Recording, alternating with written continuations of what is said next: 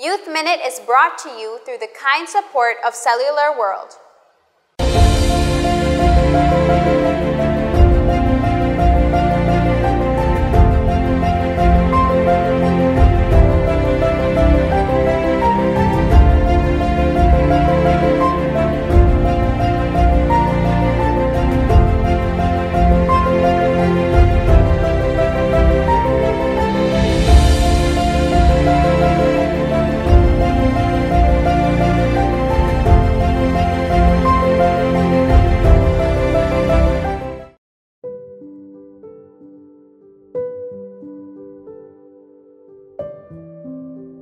My name is Pedro Lozano. I am 23 years old. I am from Orange Walk Town and I belong to the La Immaculada parish. I have been raised in the Catholic Church since birth. My parents are both Eucharistic ministers in the church. So from very little, I was taken to church services and other events often. There was a point in my life where I felt I was distancing myself from God. I was around 21 years of age and I felt this emptiness in me and this heaviness in me because I knew that I was living in sin, and I started to skip Mass on Sundays, and I thank God that He made me realize it, and that's when I started looking on ways how to get back into the church. But I also felt that my ego was high.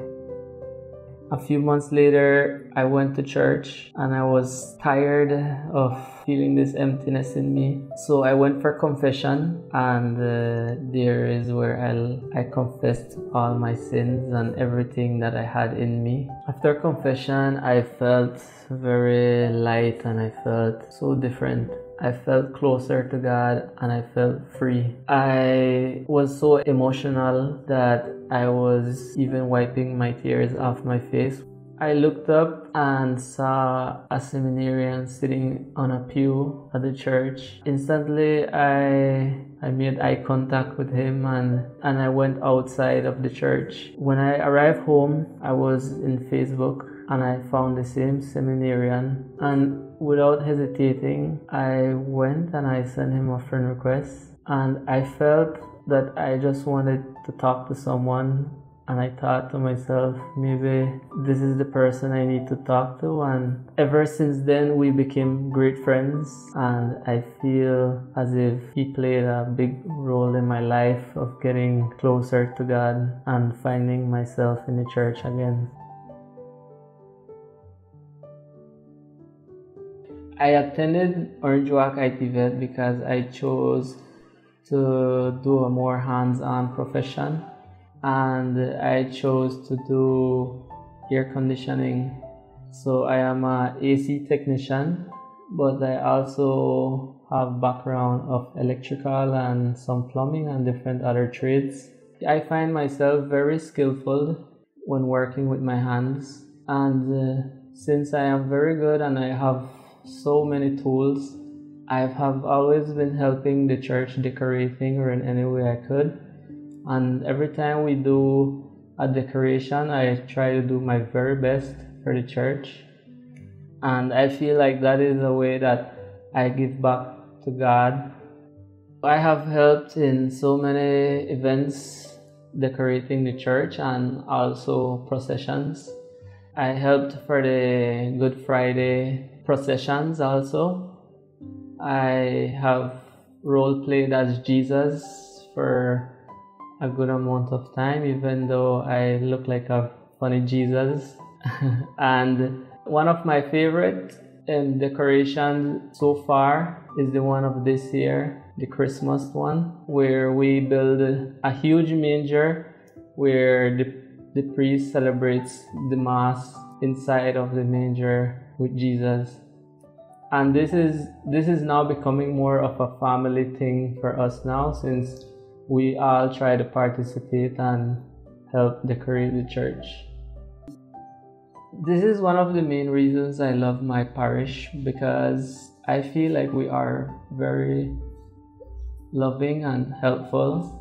Even though in this pandemic it's been pretty hard for many, but people help in every way they can, as in for the flowers.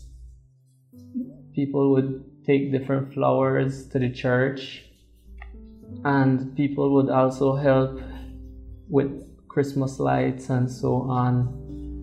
And this makes us very special and different. And the La Immaculada parishioners, we always go all out for our church.